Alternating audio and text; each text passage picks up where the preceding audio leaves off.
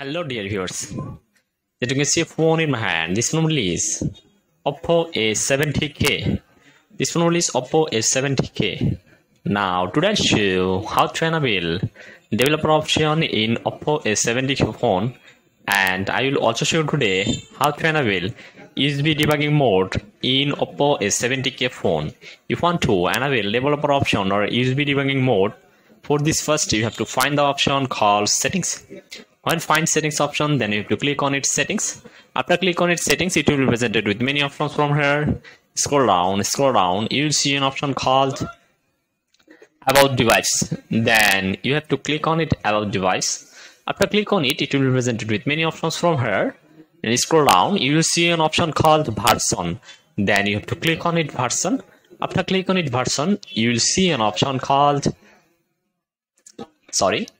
click on it, version. And after click on it, version, you will see an option called files number. Then if you want to enable your phone developer option, you just click on it 7 times. Press 7 times files numbered.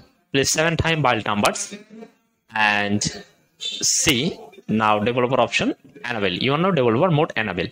And click on it back and go to system settings, and you will see an option called go to system settings.